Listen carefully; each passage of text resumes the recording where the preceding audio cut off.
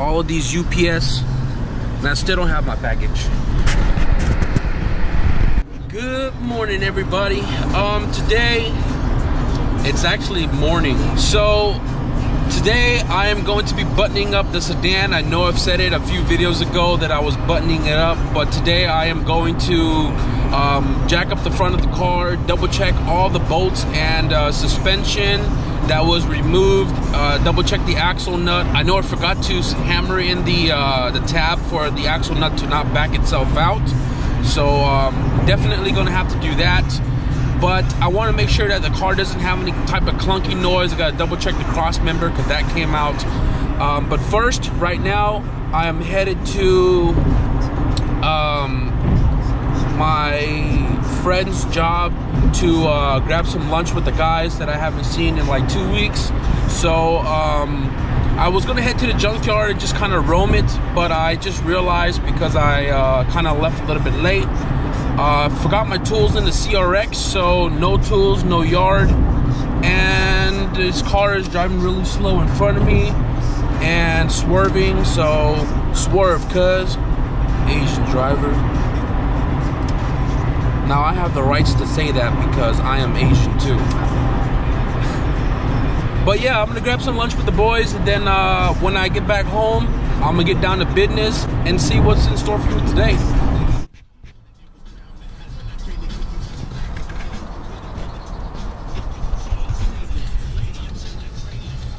So I just changed this to wide mode, and let's see how this works. So I am headed back home now. The guys wanted to eat Safeway because they heard sandwiches over there are pretty good, and they are. I used to eat over there from my last job, which is also down the street. And we went over there, but the old lady was like so old she couldn't keep up. I felt super bad for her because we kept talking about how late the guys were gonna be, because I ain't got to clock in for shit, so I ain't worried about you know, penalties and shit. But I still had a great talk with the guys, you know, in the car ride all the way over there. And I haven't even touched my burrito. It's a breakfast burrito that I always get over there at Safeway every time I'm at Safeway.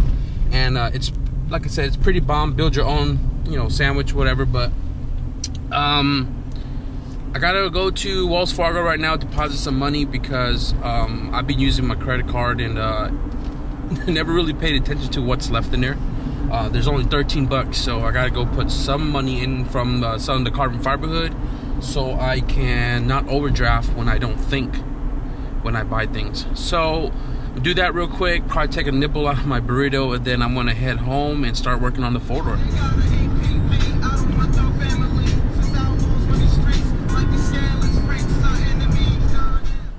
Oh, it's still on widescreen. So I don't know if you guys can hear this.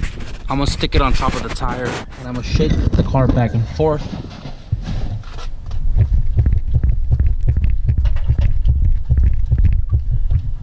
I don't know if you guys can hear it. So what I'm trying to do today is figure out what that is, tighten it all up. All the bolts that I've tightened up, axle, super torqued down with the bar, hammered in the tab to lock it in, 17 underneath, pull the cotter pin out and tighten up the 17 on the bottom, tighten up the 17 on the upper control arm, 17 on the caliper, 17 on the radius rod to the lower control arm, and also the one that goes into the front cross member itself. I've tightened up the 217 on the cross member to the frame rail, as well as the 217 for the subframe to the frame rail. I've tightened up the 17 on the top for the upper control arm, the 214 for the shocks. And I think that's pretty much it, other than these 10 mils right here, but these are nothing. This is definitely tightened. That was never touched. The axle, you can kind of hear it like, but that's not the same noise that I'm hearing when you're bouncing on the car up and down. But I'm pretty stumped right here. Sometimes I hear it in my CRX, and then when I take it all apart and, you know, put another motor in it, put it back together, I don't hear it anymore. I don't understand the logic behind that, but I don't know what else is causing this. So fuck. But now without the engine on and like me dry humping the fucking car in the front, propped on the jack on the bottom, you can still hear that clunking noise.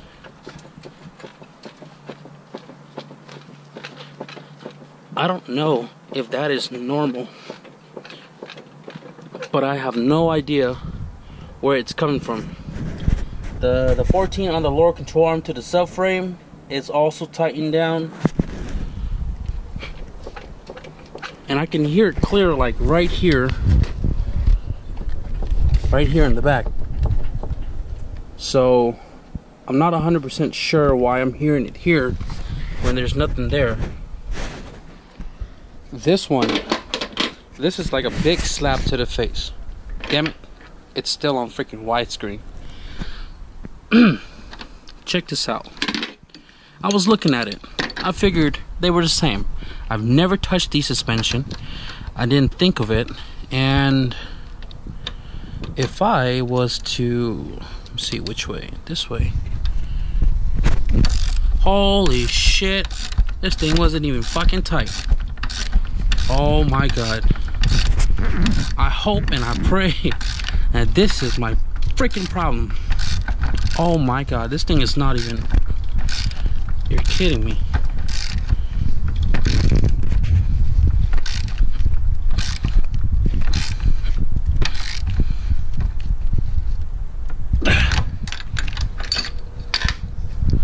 Okay, now let's hump it. Oh, not there anymore.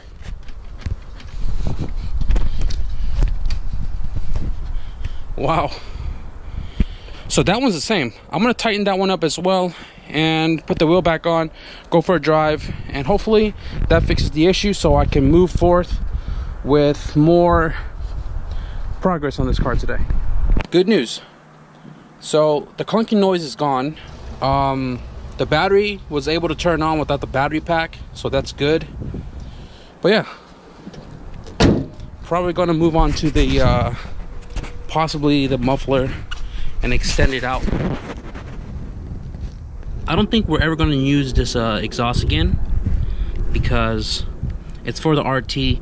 It's bent for the RT, and I might just cut this back half right here and use about 5 inches on that straight. That's a straight, it's a curve right here. That's a straight, it curves right there, and then it's a straight right here. So I may cut that because I was just under the car to kind of take a quick look on how far I gotta extend it. Got my toolbox back, so I was offloading the truck, and now all my crap is back. But anyways, so I'm here under the car. This is one of the tips from an old muffler I had that rotted, and literally this back half fell off. So I can use this section right here. So from the tip of whatchamacallit thing to the back bumper, we're looking at about 7 inches. So that's definitely a 7-inch straight that I can utilize. So I'm probably going to use 7 inches from here, and then use a 7-inch cut off the other pipe in the back, pull these off right here, which are held by 10 mils, and get the flux core back out here and try to get it out to the back bumper. Cut off the pipe I need off the one from the backyard. This one right here is actually pointed down, so I'm gonna have to weld this at some kind of angle. I broke the 10 mil that's on this one, as well as the one on that one right there. But you know what? I'll just tack it in place. I'm not worried about it. Not trying to make it all pretty, but this one slips right over the left side, and I can just angle it up like somewhat like that. It's lined up with the bumper. This one right here, I'm gonna have to weld it at an angle as well.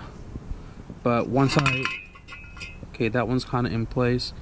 So once I you know, hold it in place, I'm going to tack it in, and then try to get these chrome tips to line up somewhat, and then fully weld them all the way in. Ideally, I just wanted to stick out the back like so. Now I gotta go get the welder and just tack them in place, get them all nice and straight, and then fully weld it in.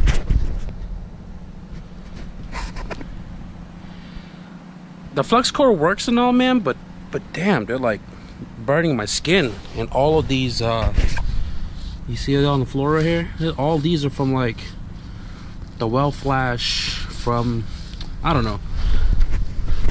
Muffler is extended, herpy welded again, but you know what? I don't see any light in there.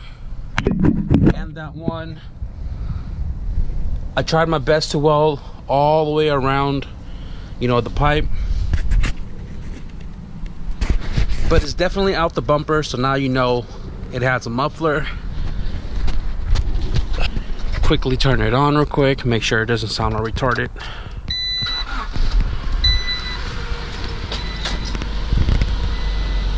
Yay, we golden. I fucked up. Let me show you guys what I did. Curiosity struck, and I decided to quickly polish the trunk and see what kind of results I'd get. And this is how the car is currently as far as the paint. This was a quick pass with the Suds Delete compound, and I feel like now that this is polished out, I can't let that be the only part of the car that's polished. And then I went to the quarter like an idiot, so now that's all shiny, but this isn't. And then if you go back here, that's the compound working its magic. I think there's gonna be a whole video of detailing this car now, so screw me. Mailman showed up and I heard him scan something, and I was like, oh, that's definitely a package. And I have a package right here. This was sent to me from Kevin. I'm assuming MA is Massachusetts, and USPS has been delaying this package. It was supposed to be delivered on Monday, and it is now Friday. Let me show you guys what's in here. Pretty excited, to tell you the truth, because I've been speaking to him. Shout out to I've been speaking to him about you know, welding and stuff like that, because he's also in a learning stage just like me, and we're helping each other, sharing some tips and stuff and whatever we find out to help us better our welding abilities. This is real dangerous because it is super sharp. Not like some of them other people who use like hammer and shit to smash their package open, but you know, gotta be proper. It even has my name engraved on there, because people like me, we care about a lot of things.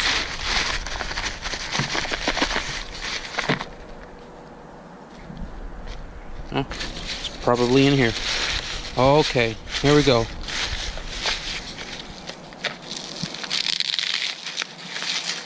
Ooh, well packaged. Ooh.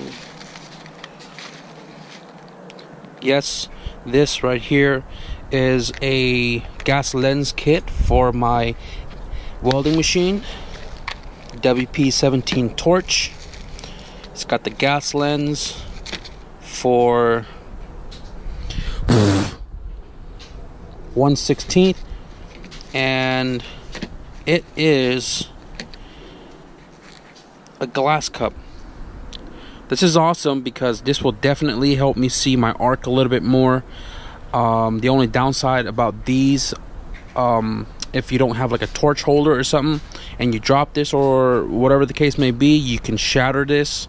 This, I believe, is a 10 or a 12 cup. Will definitely help me get better gas coverage.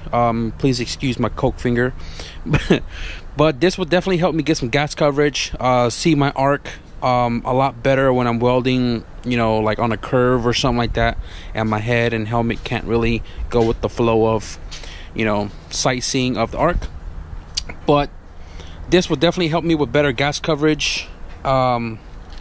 Huge shout out to Kevin for sending me this kit. He said he accidentally bought two. I don't know how you accidentally buy two, but I don't know if he's on the channel, but he is definitely on Instagram as Hatch22. Give him a follow. If you guys are welders, please help the guy. He's in the same boat as me. We're both trying to learn, and he has a J32 or J series hatch, so definitely check that out. It's pretty damn hard. Also, again, shout out to my Campbell fam, because I support you guys like you guys support me. So thank you for this, man. I truly appreciate it a ton, and hopefully I can set up my welding machine and get to using this real soon. So I'm about to go to my friend's house right now, Turbo Ellis Hatch, and I got the car running a while ago, and for some reason it's getting no pulse to the injectors now. So I'm gonna go and check it out, because I do not want the car to be sitting for another 2 years. So I want to go out there and try to help him get the car up and running again, so that way he can get it all ready, tuned, and up and going for next season. And I think I don't think I'm gonna be posting any more with the sedan, because it's practically done. I just gotta like maybe give it a wash or something, and then maybe another day if I find the time, I don't know. I thought this would be a good thumbnail. Custom, baby. All right. I forgot who it was that was only coming onto my channel to watch my videos to figure out what music am I listening to next. I listen to 102.1 because I love the older music, not the shit that's playing nowadays on the radio. So this car is not, what he told me was it's not getting pulse to the injectors, which is kind of weird, because I worked on this car a couple months ago and I redid all the wiring as far as this portion that went into the car, because it was like done incorrectly, and the car fired over and ran perfectly fine before I left that night. Drove it on the block. So what he told me was he swapped the distributor out, because the one he had was his friend's. So he bought a brand new one and went to go turn it on, and now it doesn't fire. He said he probed it, or he said he took out the injectors, you can see, and tried firing it, and there was no fuel coming out at all. So I just probed to make sure that the injector resistor wires, they were all getting its connection and getting the power it's supposed to. But it's kind of hard to work with something like this, because it's a rat's nest, and it's kind of hard to diagnose a car when everything's all taken apart. So right now I'm currently putting everything back together, and then go from there and see what the car is actually doing, so I can further diagnose the issue.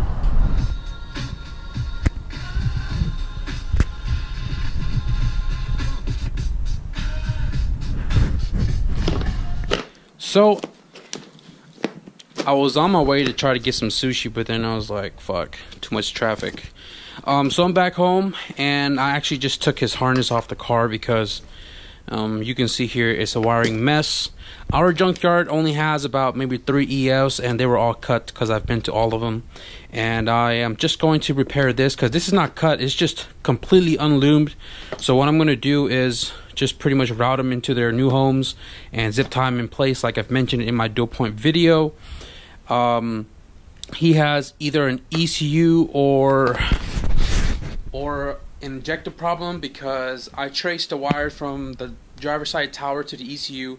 There's no breaks in there, they're all getting connection. I traced all the wires from the resistor box, from the plug, tower plug, through the engine harness to all of the injectors. They are all getting signal, either false injectors, which I highly doubt, because they don't just all go out at once. They're not firing, because I pulled the spark plug after every crank. None of them are wet, none of them smells like gas. and the other culprit I would probably guess would be the ECU itself. It doesn't have a bottom plate, so I'm afraid like maybe all the solder had like, you know, exposed to sitting on top of like something metal and like shorting everything out. But I didn't open it because, you know, it was dark, and I don't like working in the dark because it just makes things more complicated. So I'm gonna organize this harness, zip tie them all into place so it's less haggard for me to mess with when I go back to his house. I'm gonna grab one of my OBD1 ECU that were known working ECUs to go back and diagnose that and do kind of like process of elimination.